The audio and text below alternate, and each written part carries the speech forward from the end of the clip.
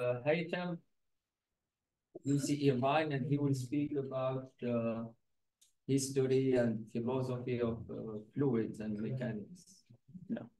Thank you so much, Nader, for the invitation. It's really a pleasure to be here for a week with Professor Masmoudi and his team. I really enjoyed it.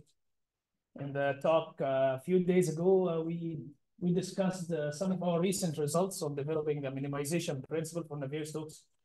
Today is a bit different. I've been interested in the history and philosophy of science over the past several years, and I have a few lectures on the topic.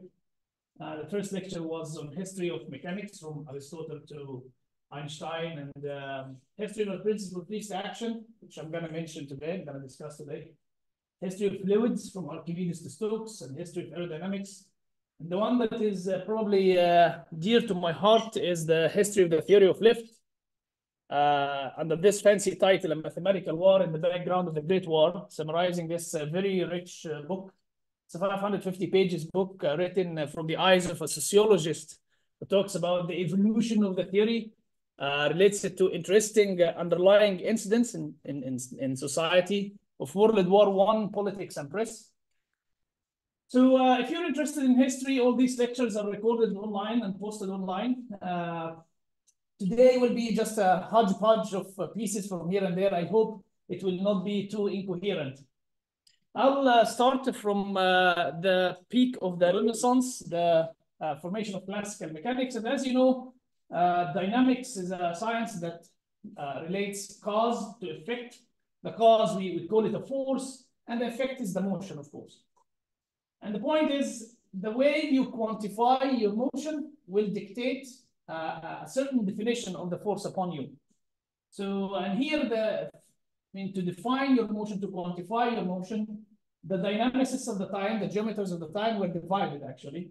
There is the Newtonian way, and I would say the Cartesian way, because Newton was following Descartes, and there is Leibniz and his followers.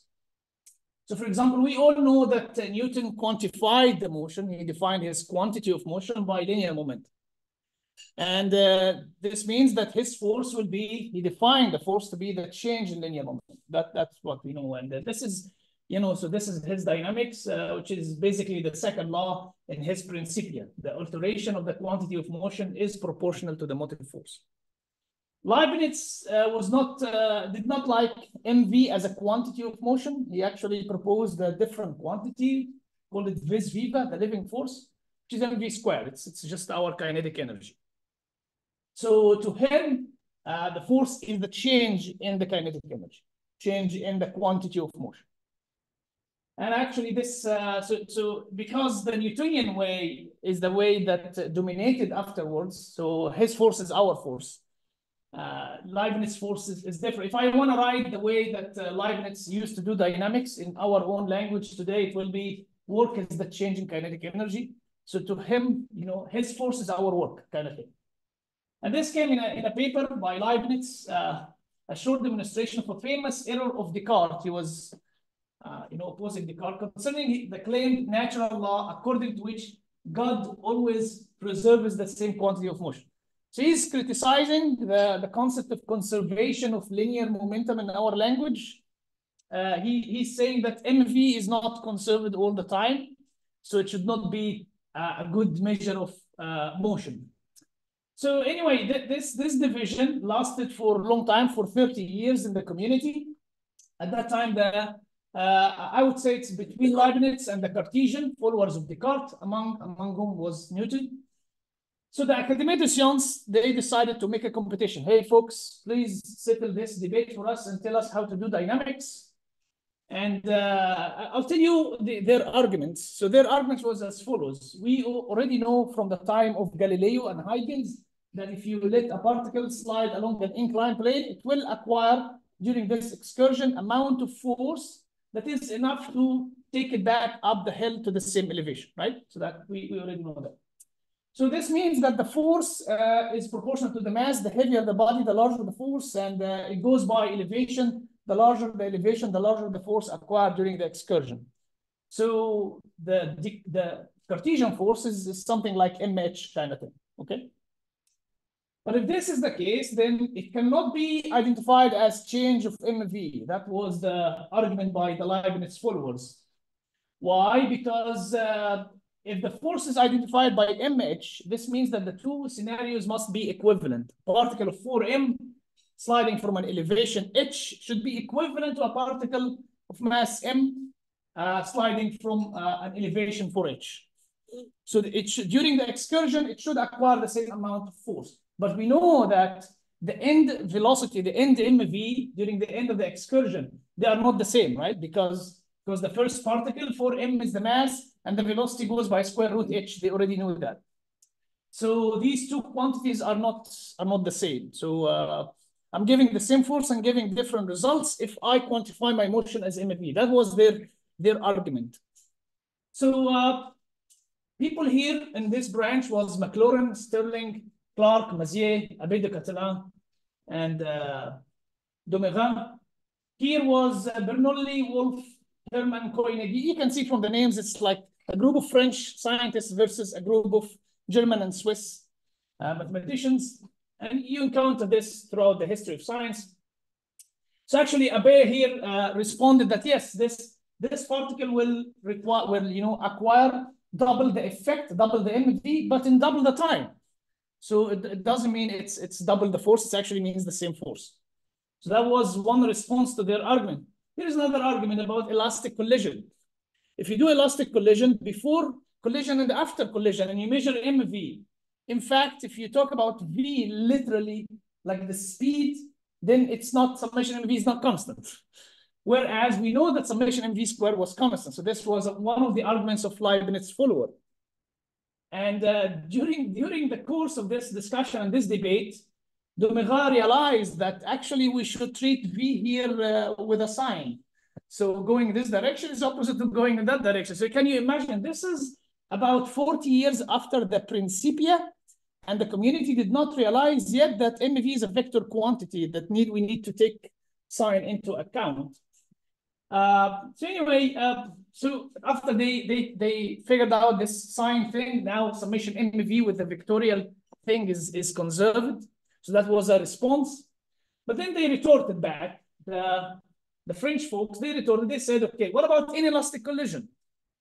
In an inelastic collision where both particles move with the same velocity after collision, and this velocity is unknown, we want to determine it, then we know that summation MV is constant, but summation MV squared is not constant.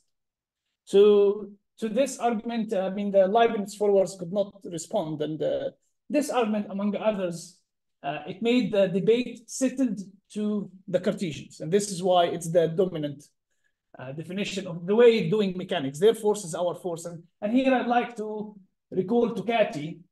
He said, the question which has been encountered by every scientist and philosopher throughout the entire history of civilization, what is force? It's a non-trivial question to ask, actually. What is force? And luckily, general relativity got us away from this. Like, there is no force according to general relativity.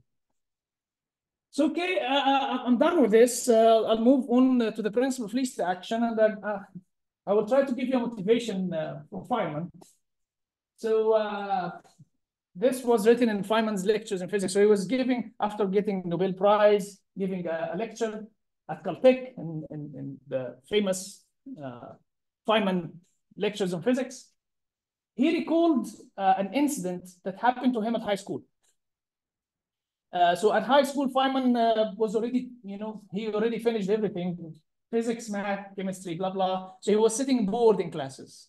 So his teacher, his high school teacher, Mr. Bader, Feynman respected him so much and used to tell many stories about him. He found him bored, so he wanted to show him something exciting. So he called him, Richard, come, I will show you something interesting. So fast forward, Feynman got Nobel Prize. Feynman is giving a lecture at Caltech about the principle of least action. Now he is recalling that incident.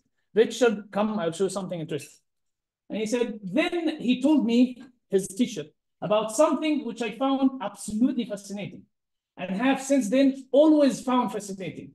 Every time the subject comes up, I work on it. In fact, when I began to prepare this lecture, I found myself making more analyses on the thing. Instead of worrying about the lecture, I got involved in a new problem. Let me get my pointer here. So the thing, oops, there's a pointer. It doesn't work anyway. The thing that Mr. Bader told Feynman about was the principle of least action. So Feynman kept his excitement about the principle of least action until from high school until he did the PhD, where he did his PhD on the application of principle of least action to quantum mechanics. Then it continued even until this lecture after getting the Nobel Prize, as he is saying. So the principle of least action, I mean, in my opinion, it goes back to Maupertuis, a French philosopher, mathematician, among other things. And I will start, like many people do, by Fermat's. I mean, tracing the history of the principle of least action. I will start, many people who start at Fermat, I will also do here. So we know the refraction of light, right, between two mediums. And so Fermat was a mathematician. So he asked the following question. I have P and Q fixed. So the point O in the middle, I'm going to vary this point O, and at any particular O, it dictates a certain relation between theta 1 and theta 2. So he said, if a ray of light tries to minimize time between P and Q, want to arrive between P and Q with the shortest time, this will dictate certain O and will dictate this relation between the two thetas, which is the famous Snell law, which was actually derived earlier by Descartes, but using an incorrect assumption. Descartes assumed that the speed of light increases with the density of the medium, which is incorrect. Here, Fermat is recovering this famous law from a minimization perspective. So it's one of the earliest trials in the written history, at least, to relate a phenomenon in physics to minimization, maximization. And then for just historical record, here is Leibniz, where he introduced the vis viva concept, the kinetic energy, because it's very relevant to the principle of least action, as you're going to say. Newton's Principia, then Bernoulli's Brachistochrome problem, which is also very relevant to the principle of least action. As you guys know, this is the Brachistochrome problem, which he posed as a challenge to his contemporaries, including Newton and others. So if I let a particle slide on a generic curve from A to B under the action of gravity, what is the shape, the optimal shape that will force the particle to go in minimum time? So this triggered, as you guys know, as a whole branch of calculus of variations. Now we can do calculus with respect to shapes and curves instead of just, real variables. Then this is the Academy competition, the Académie des Sciences that we talked about, and Euler's book on mechanics, just for the historical record. Here is the first paper that is very relevant to the principle of least action, Maupertuis. He studied equilibrium of particles, okay? Each mass m under the force F, and all these forces, he assumed that they go by the distance to the n. So he proved the following theorem. He said, if all the forces go by distance to the power n, then equilibrium will happen such that the following quantity is maximum or minimum. The first derivative is 0. What is this quantity? Well, it's something that goes by distance to the power n plus 1. If force goes by r to the n, what quantity goes by r to the n plus 1? This is the integral of the force with respect to the distance. So it's like work or potential energy kind of thing. So this is really the genesis of the principle of minimum potential energy. But anyway, so here you can see clearly that Maupertuis, his mind is thinking, relating mechanics, equilibrium, like masses, forces, and equilibrium, to minimization, maximization. His mind is thinking this way now. And he made it clear in the very next paper to the Académie des Sciences, where he drew an analogy between light and motion. So light rays in the same medium, they move along straight lines. Also free particles, they move along straight lines. And as you know, straight lines minimize distance. But then when he went to refraction, we already know from Fermat that refraction seemed that the light ray minimizes time. So he pondered, why distance here and time there? There must be a more fundamental quantity that nature minimizes in every single motion, and this quantity reduces to distance here and reduces to time there. So he started to, ponder upon this. He's saying nature is optimal. There must be a quantity that nature minimizes in every single motion, and this quantity should be the action needed to execute the motion. And he started to think, how can I express it mathematically? So he said, okay, if I have a particle and this particle will be moving, and I want to minimize the action needed to execute the motion. The heavier the particle, the larger the action. So the action should go by the mass. The larger the velocity, the larger the action. So it should also be proportional to velocity. And the larger the distance, the larger the action that needs to execute the excursion. So he defined the action to be MVS, just like this, without mathematical proof, without experiment, just a thought experiment. And interestingly, he recovered almost all the laws and the results at the time from this fact, minimizing the action. Whenever he finds unknowns, he differentiates his action with respect to unknown, equate to 0, and get equations to find the unknown. That's it. So in fact, in another paper to the Royal Academy of Berlin, he considered this problem, the inelastic collision, right? And so in the inelastic collision, after collision, both particles, they move with the same speed, and this speed is unknown, okay? So fine, he formed his action, summation of actions of each particle, and we have one unknown V. Differentiate your action with respect to V equal to 0, you get the exact same V that we know nowadays, and they knew back then by conservation of linear momentum. And that's actually a nice exercise that you can test your students upon. So why you are putting the square? That's a very good thing. So because that's a very good thing actually, because here we will come back to it, but let me. S, you can expand it the distance for a unit time, you can expand it as V times 1. So it becomes mv squared. Yeah, that's a good observation. So he managed to recover all the results and the laws at the time from minimizing the action. The community fought back so hard. Actually, in this paper, he wrote the following. After so many great men have worked on this matter, I hardly dare say that I have discovered the principle on which all the laws of motion are founded. You can imagine how satisfying this was for him while writing these words. The community fought back so hard because this is not rational mechanics. This is, they accused them, oh, you're a man of final causes. You're putting yourself in the shoes of the God. You're sitting there and thinking, about the wisdom of the creator. I mean, we don't do it like this. I mean, actually, it took them like 2,000 years to liberate dynamics from the Aristotelian authority. Aristotle was a man of final causes. He used to do this all the time. So after, Galileo time frame kind of thing, after 2 years of Aristotle, they liberate mechanics to become a rational science.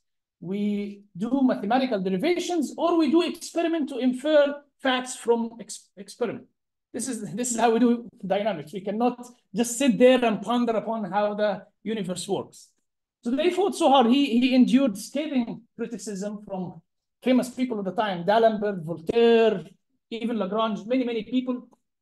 At the beginning, they accused him that they rejected the principle, and they said it's, of course, incorrect. But then they found that the principle applies to almost all cases at the time.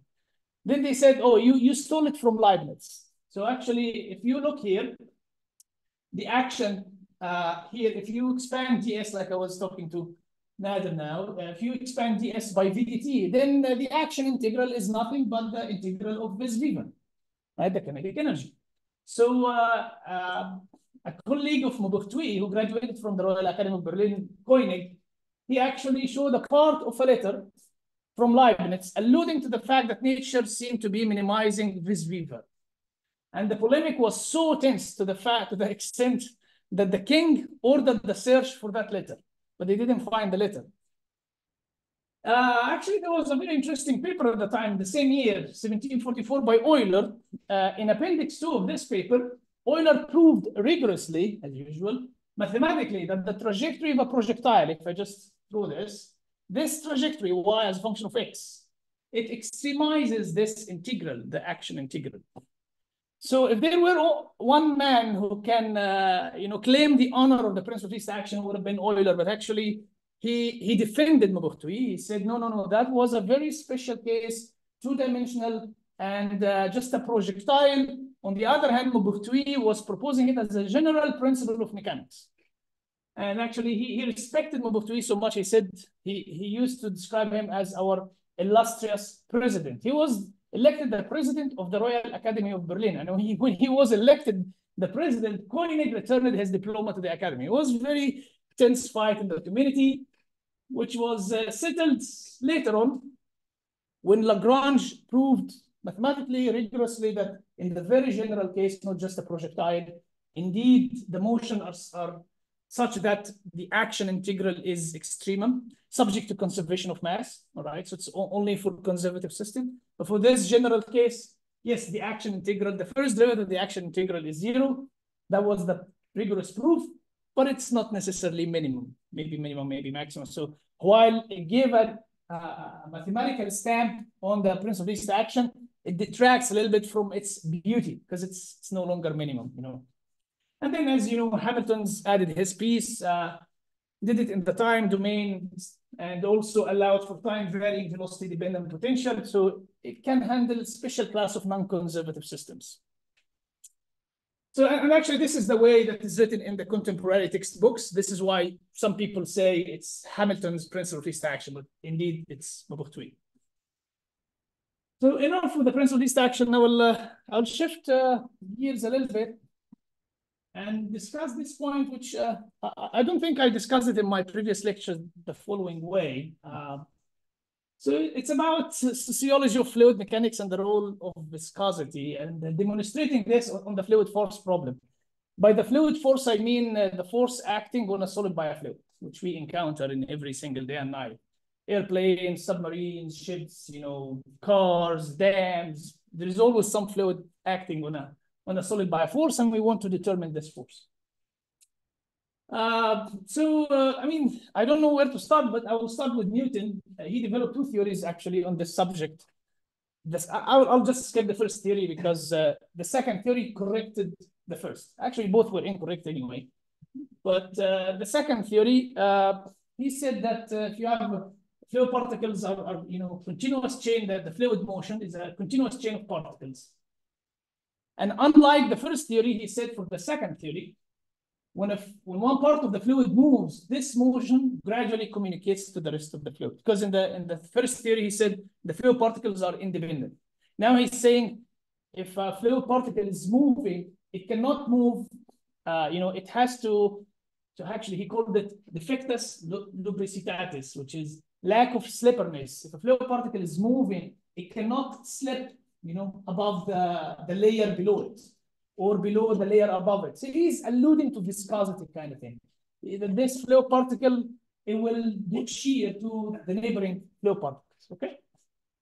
So using this theory, he actually computed in proposition 34 in Principia, he computed the resistance on a solid cylinder and sphere. Of course, he did not write this expression. They did not use to write it. This is our today language, right? They did not use to write this. It's interesting if you go and read how they write things. You can see it in the lecture online, the full version of the lectures online. Newton stopped here, but if you use his theory to answer, you know, to determine the force on a flat plate, which is very relevant to aeronautics. So a flat plate is moving at an angle of attack. According to the Newtonian theory, the fluid particles will move in straight lines until they impinge the flat plate, so they lose their momentum normal to the plate, you know, generating the force. Then you can easily derive this force, which is the famous sine square law. Newton never written it himself, but you can derive it from Newton theory. Now let's look at this and compare it to what we have nowadays. This is the lift coefficient versus the angle of attack. The red one is the Newtonian theory, this theory. And the black one is the current theory that we teach all over the world in aeronautical engineering schools. And you can see, so nature was much more generous in providing lift than what Newton has anticipated. In fact, if this formula were to be true, aviation wouldn't be feasible. In fact, some people even blame Newton for delaying aviation because the very small lift and very large drag associated with his theory seem to have, you know, pushed people away from aviation, like discourage people from pursuing aviation because it's not feasible according to this theory. Anyway, so you can see that this is very far, what Newton did was very far from reality when it comes to force that the fluid acts on a solid. not only him, many of his contemporaries, if you go and read the literature back then, it's like a morass. Everyone is coming with an experimental result, someone else coming with a theoretical result. Nothing matches the other. So when this happens, then the academy, make a competition. So the Royal Academy of Berlin, they made a competition on the resistance of fluids. Hey, folks, you need to sit down and tell us how to compute this force from the fluid in a solid in a systematic way. And they stipulated that the winner must provide both theoretical investigations and experimental investigations. Very difficult. So actually, no one won that one. Even we're talking about the best minds in the modern history. That's the peak of the Renaissance. Okay, D'Alembert participated and didn't like this decision because he thought, he actually said that the theory is too difficult to allow one to divide his attention between theory and experiment. But anyway, he collected what he did for the competition and published it in a later paper and tried to compute the force on some shapes. And whenever he does this, he finds a completely symmetric solution for up and down, resulting in a zero net force. And he wrote his famous paragraph, "I must therefore confess that I do not know how the resistance of fluids can be explained by the theory in a satisfactory way. On the contrary, it seems to me that this theory, handled with all possible rigor, yields a resistance which is absolutely nothing in at least several situations. I bequeath this strange paradox to the geometers that they may explain it." This is the D'Alembert paradox. So even after D'Alembert, there still, we didn't get anything. And then came Euler, where he came up with the concept of continuum to fluid elements, where we can use differential calculus. And actually, Lagrange has a nice comment. He said, Euler did not contribute to fluid mechanics, but created it, which is indeed the case. He wrote two very important papers to the Academy of Berlin, I guess. One on the equilibrium of fluids, just static fluid, there is no motion, where he recovered the equations for equilibrium that were derived earlier by Leroux and D'Alembert. But then he did the dynamic one.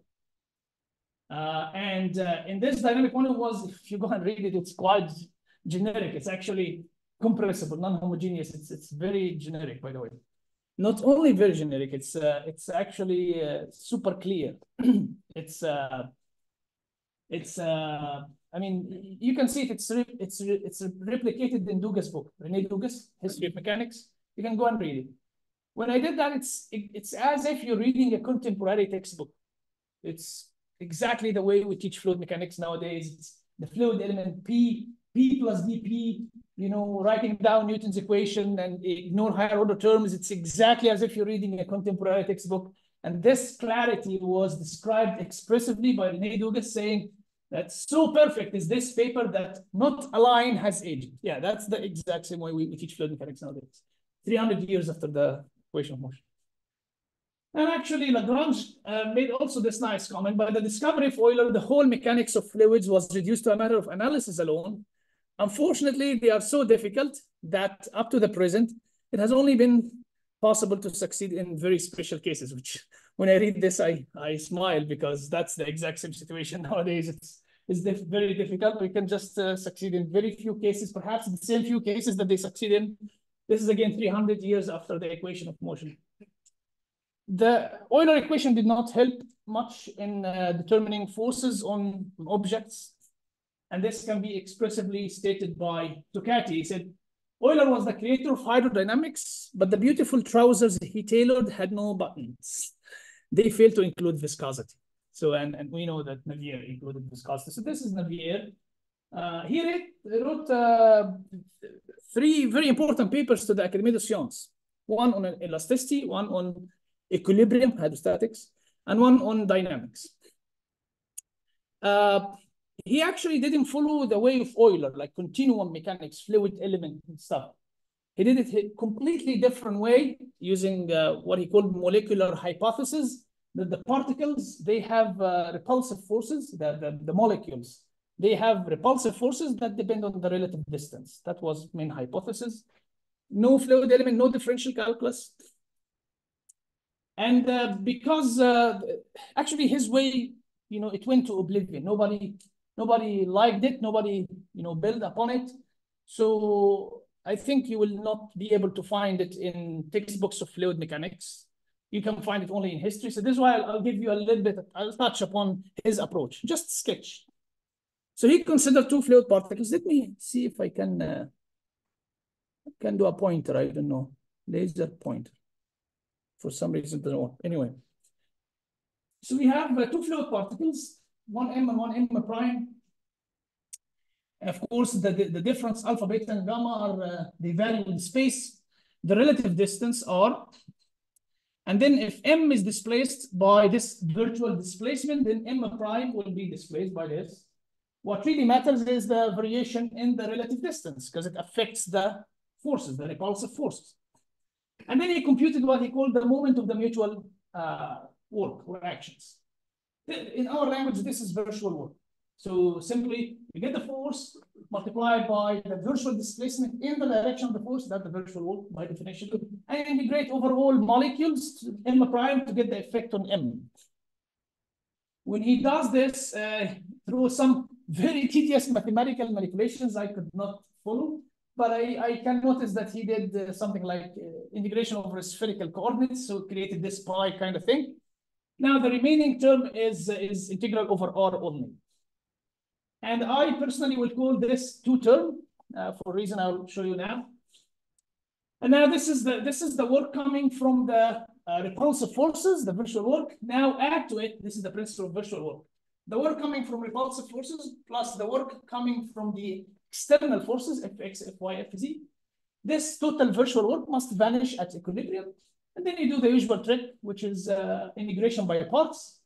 You get these equations, which are the exact same equations of Clairaut or Euler for equilibrium. So go to Euler, set the left-hand side to 0, anything that has motion. So you simply get the pressure forces, balance external forces.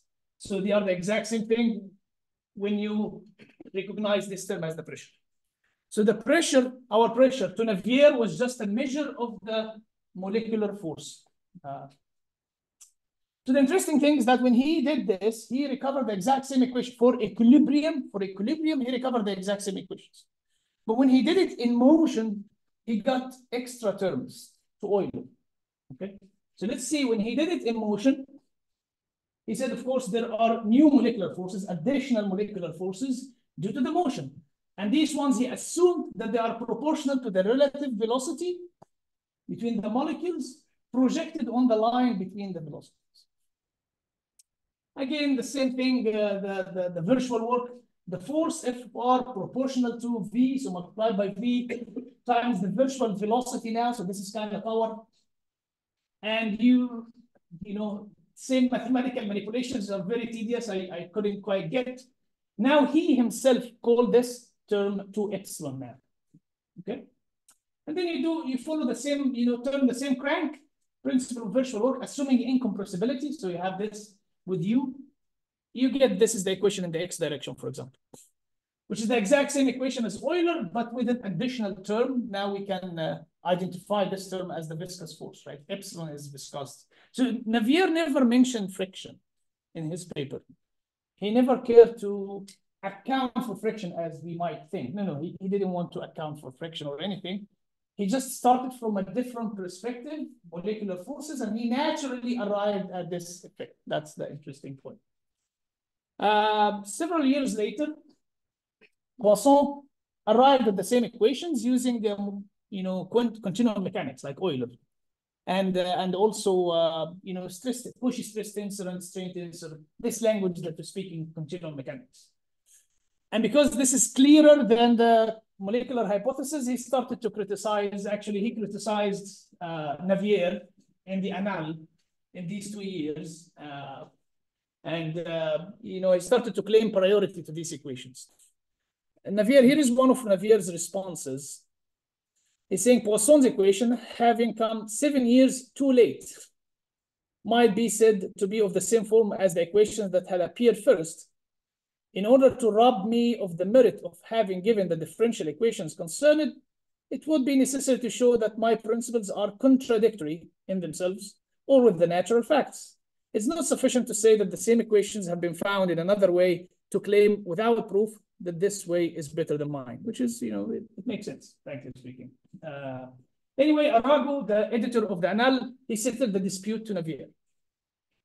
But like I said, Navier's equation, the community at the time did not like this molecular hypothesis. They did not pick it up. So it actually went to oblivion. Nobody touched the equation for whatever, several years, many years actually. They got resurrected after Stokes.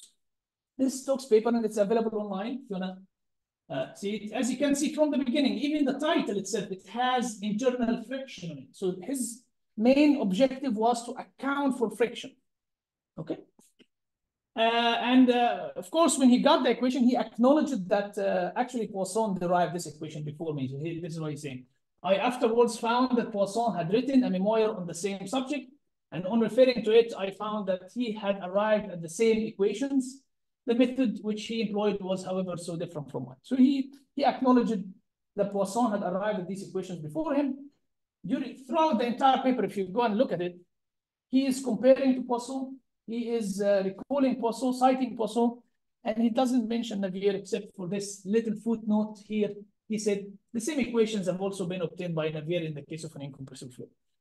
So actually, this makes me wonder. I mean, we should at least name them Navier-Poisson-Stokes equation. And also, it reminds me of, I don't know, there was a famous comment by Arnold, Vladimir Arnold, the famous mathematician, Russian mathematician. He called it a principle. He called it Arnold principle. If an ocean bears a personal name, then this name is not the name of the discoverer. It's like Bernoulli's equation. It's not due to Bernoulli, it's due to Lagrange and so on. So actually, one of his students, Arnold, he said, the Arnold principle applies to itself. So it's... the very next year, Poisson published his experimental, a report on his experimental measurements, the flow in a capillary tubes. And later, there were several people, including Helmholtz, they arrived at the Poisson law from Navier-Stokes equation, which was, that's the experimental stamp to Navier-Stokes equation.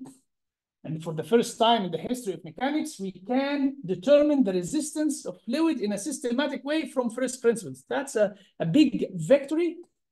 I don't know, some people say it's a big victory to the British school. And here I'd like to digress a little bit to talk about this point of sociology of science. We have already seen in the beginning of the lecture the competition between the two, the French against the Germans, right? And actually, that paradox used to be called the Directly paradox in Germany. And the Navier equations in France, even until relatively recently, like early 1900, they used to be Stokes equations, just the Stokes equations in England. And the condition used to be called Joukowsky condition in Russia. Helmholtz projection is typically called Leray projection in France. And von Karman himself suggested that von Karman Street should be called Avenue de Henry Bernard in France. So what I'm trying to say is that I think we need to admit that there is a component of sociology to science.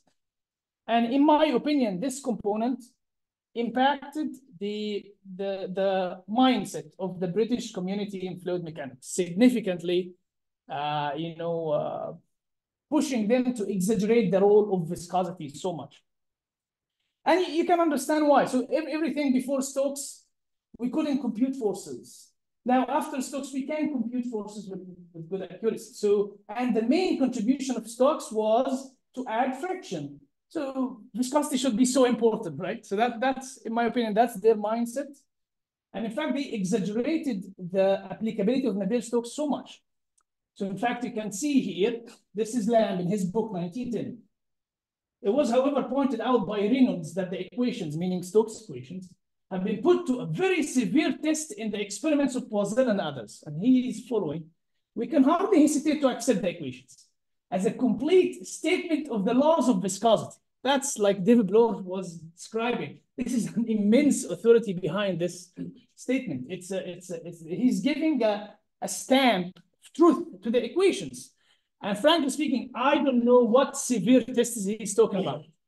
I mean, the experiment Poisel, this is very small speed in very small dimensions. We're talking about very small Reynolds numbers, laminar flow. How on earth we could be really sure that the Navier-Stokes equation at that time is applicable to capture the dynamics of turbulent flows at high Reynolds number? We cannot even solve the Navier-Stokes equation at high Reynolds number in turbulent flows at that time. And the very first solution, perhaps one of the first, if not the first, solution of Navier-Stokes equation at high Reynolds number turbulent flows was by Spolart in 1988. DNS, this Reynolds number around 500,000. So, in my opinion, this definitely was an early claim of victory by Lamb and his contemporary colleagues in the British community about the Stokes equations and its applicability to capture turbulent flow and everything. Complete statement of the laws of viscosity. That's too much. So anyway, I think this impacted their way of thinking even when the problem of aviation came. So 1903, the Wright brothers made the historic record of first powered flight. And there were no guiding principles, no theory to explain even the simplest questions in aeronautics. How much a lift a wing can produce. So that, to determine whether the airplane will be able to carry its weight or not. That's the simplest question in aeronautics, right?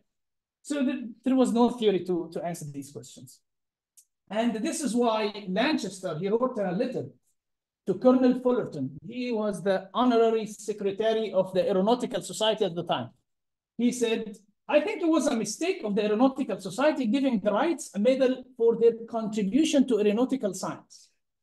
I agree with their having the medal, but it should have been for what they have done. Like he means they contributed nothing to aeronautical science, the Wright brothers. They were amazing engineers or whatever. I mean, they have amazing engineering ingenuity, of course, building capability, construction capability, fine, but they contributed nothing to aeronautical science. I mean, after they flew this, we don't know how lift is generated on a wing or anything, or a formula or anything, So at that time, there was political tension in Europe. And of course, the emergence of this machine, which may have a significant impact on the results of an impending war. It caused some pressure on people back then. And this was exacerbated by some incidents, like here, for example. This is first cross-channel flight from France to England by Louis Blériot. The very next day, the newspapers in England, they came, Britain is no longer an island. The nation's basic line of defense is breached. The channel is no longer a moat that makes the island impregnable fortress. It was tense at the time. And actually, George Bryan, he was saying that the Germans are probably putting their best brains into improving their aeroplanes, which was the case, of course. Actually, Greenhill, in his 1914 Nature paper, it's available online also, he called it a mathematical war. So right before, during, and after World War I, there was a parallel mathematical war between England and Germany to develop two theories, one for the lift and one for stability of airplanes. In my two lectures on the subject, I focused on the lift, and here also on the rest of the lecture. So there was two competing theories of lift, one in Germany and one in England. The one in Germany was purely irrotational flow, just potential flow, The one in England, it was inviscid, no viscosity, but they have some sheets of discontinuity. They call it discontinuity theory. So anyway, here are the results. This is the lift coefficient, angle of attack. The red curve is the Newtonian theory we showed earlier. Blue curve is the British theory. Black curve is the German theory, which is the theory that we teach nowadays in every single aeronautical engineering school throughout the world, including England. So as you can see, they got it incorrect. But when they got it incorrect, they did not try again, or they did not accept the German theory. It was available to them, by the way. They did not accept it. Their mindset was, no. We cannot neglect viscosity. It's so important. We cannot neglect viscosity. I'm gonna mention here some statements. I'm sorry that I will keep reading. This is G.I. Taylor in his Adams Prize essay. He's saying, in searching for an explanation of the forces which act on solids moving through fluids, it is useless to confine one's attention to rotational motion. And this is Cowley and Levy, one of the most authoritative books at the time in the English literature, they say the failure of the various treatments of the problem is due to the supposition that the fluid is perfect. They invoked a viscous theory, and this is their words, that will clarify at one stroke the whole problem of aerodynamics. Bairstow was one of the strong opponents to the implicit theory, the ideal flow theory. This is his book, Applied Aerodynamics. It appears to be fundamentally impossible to represent the motion of a real fluid accurately by any theory relating to an inviscid fluid. And here is as late as 1921. You know, 1921, the Germans had figured it all out, 2D, 3D, and bound layer. And even as late as 1921, this is Wright Memorial Lecture by Taylor. He's saying one must seek for the explanation of the forces that are observed in these cases in the action of the eddying region on the flow, which now you can understand it. So Taylor was interested in turbulence. So he's calling for a theory of turbulence. Bairstow, 1923 Royal Aeronautical Society, as late as 1923, that's done. He is criticizing Prandtl lifting line theory that it did not mention a fundamental property of air on which its motion depends, viscosity. And he is saying Stokes' equations were sufficient to account for the phenomena, whether it was a steady flow or an eddying flow. These equations did not appear in the Prandtl theory. And that's the main point to me. To the community back then, and I would say most people nowadays, they think if you did not start by Navier-Stokes equation, your trial is not legitimate to begin with. That's it. Don't speak with me. That's the main point. And I can, you know, list many statements and evidences. Here is a summary. And if you're interested to know how we arrived at this summary, you can go to the lecture online. So the British ideal fluid is fiction. And I can put it in the words of Melville Jones, one of the later professor of aeronautics at Cambridge. He actually said, this was regarded purely as an exercise for the amusement of students. It's material for examination, you know, for a prelim exam. It's not for serious research. Okay? The Germans, on the other hand, no, they believe that the ideal fluid is a good approximation of the average flow at higher Reynolds number. To them, Navier-Stokes is the truth, right? A complete statement of the laws of viscosity. To the Germans, no, both ideal flow and Navier-Stokes are idealizations. Lift is viscous. If you really need to get the lift, go and solve Navier-Stokes equation. That was their attitude. For the Germans, no, ideal flow theory actually provides reasonable estimate of the lift. And in fact, the British community, because they found, the Germans are succeeding. And their theory is succeeding. So they put pressure on their scholars. Here is at the Royal Aeronautical Society, Major Lowe, one of the practical people, he said, I have no objection to providing scientists with endowments and facilities to allow them to pursue their strictly abstract studies. But who knows when, if ever, these studies will bear fruit. As an engineer, I do not intend to wait for them on this occasion. And he is absolutely right, because we are 100 years after this date, and we still cannot solve Navier-Stokes equation on an actual airplane. So the German choice to accept that viscosity doesn't have a significant impact was a very smart choice. So anyway, with all this pressure, the aerodynamics subcommittee of the ACA is the whatever, it's like NASA in England. They demanded experimental investigation of Prandtl theory. Okay, so they put it into severe testing. This is detailed in the lecture online if you're interested. Quantitatively, qualitatively, and finally the theory holds quite strongly. And they started to concede. Even G.I. Taylor himself in 1926 report, he's saying, in the experiment by Bryan and Williams, they show that the flow around a certain model aerofoil placed in a wind tunnel is not very different from an irrotational flow of circulation. That's G.I. Taylor himself. And this episode of history actually had a happy end.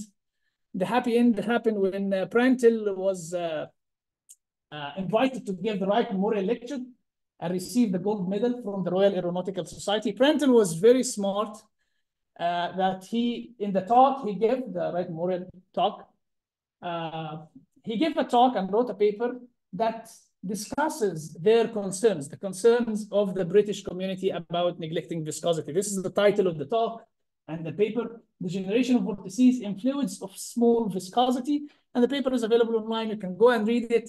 He concluded that no serious error will be made if in the case of flow behind sharp edges, viscosity is totally neglected. And like I said, the British community conceded.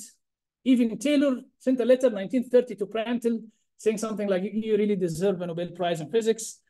This is for both the Prandtl boundary theory and the lifting line theory.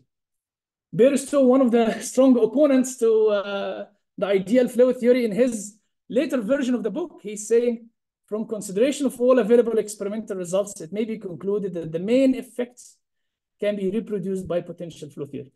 So basically, they are conceding. And the last thing that I'm going to mention in this talk, actually by Bairstow also, in his lecture, 21 Years Progress of Aerodynamic Science.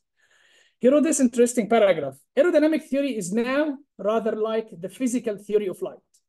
Physicists use the electron theory on Mondays, Wednesdays, and Fridays, and the wave theory on alternate days. Both have uses, but the reconciliation of the two ideas has not yet been achieved. So it is in aerodynamics. In our experimental work, we assume that viscosity is an essential property of air. However, the practically useful theory of Prandtl comes from considering air as a frictionless or inviscid fluid. So I really liked his analogy between the particle-wave duality of light and the inviscid viscous duality in aerodynamics. And I think I have to stop here. I took too much time. Thank you.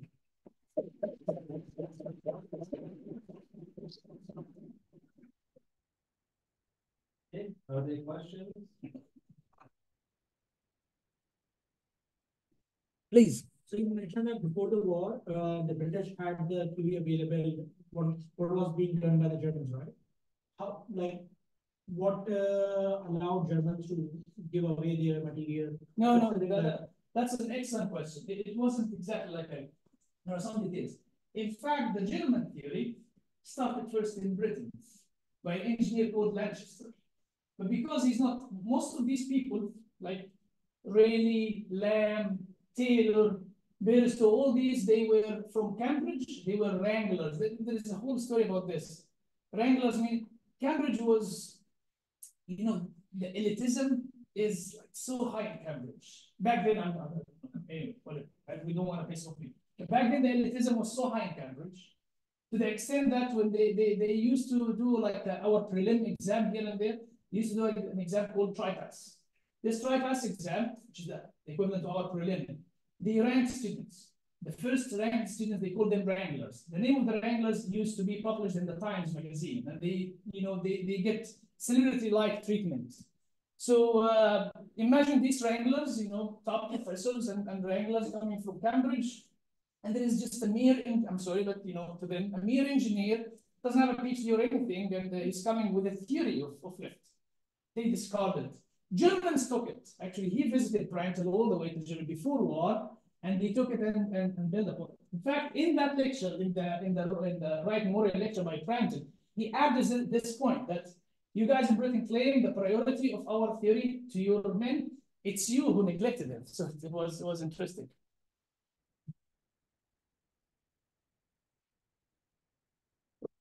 Other questions? Please, Muhammad.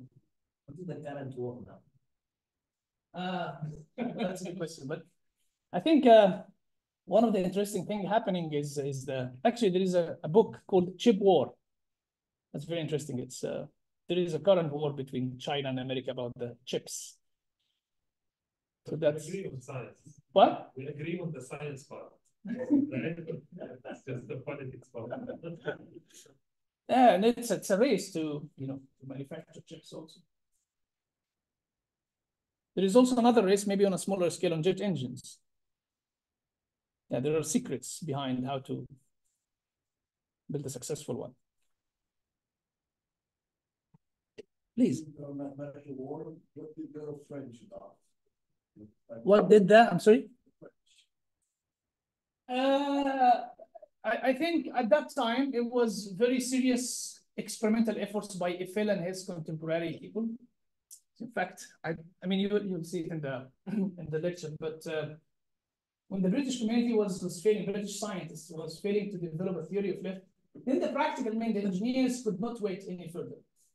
So they were criticizing, they say, Ask Eiffel about the resistance of some object, and he will tell you like this, whereas you guys will take forever to answer our simple question. So, but they did not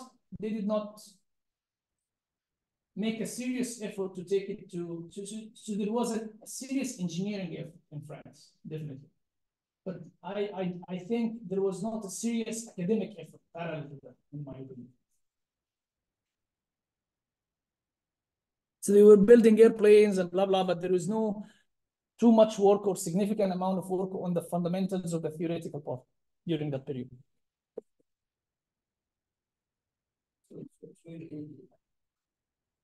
I guess during that time there were like secrets, but especially because like the theory will allow you to build airplanes. So how did that happen during that time? Like friends were going to That's this is exactly what you mentioned here. So around that time, whereas we are around that time, so this is 1914. The war is 1914. A little bit before, I would say, maybe 12-ish. Until the wars, after the wars end, like maybe until 20 something. During this period, yeah, the Germans, all the work of Prandtl and his colleagues, it was secret. And that's actually very interesting because I always ask myself, the issue is Germany won the mathematical war, but England won the actual war. So after the war, they had the means to put their hands on the Germans' war. That's the point. So yeah, so there were a systematic way of getting the reports, the secret reports that were produced during the war by the German folks. And this happened on a much more actually massive scale in World War II. There's a famous spying project called the Paperclip project. This project is a project that is responsible for getting the technical documents in Germany after World War II.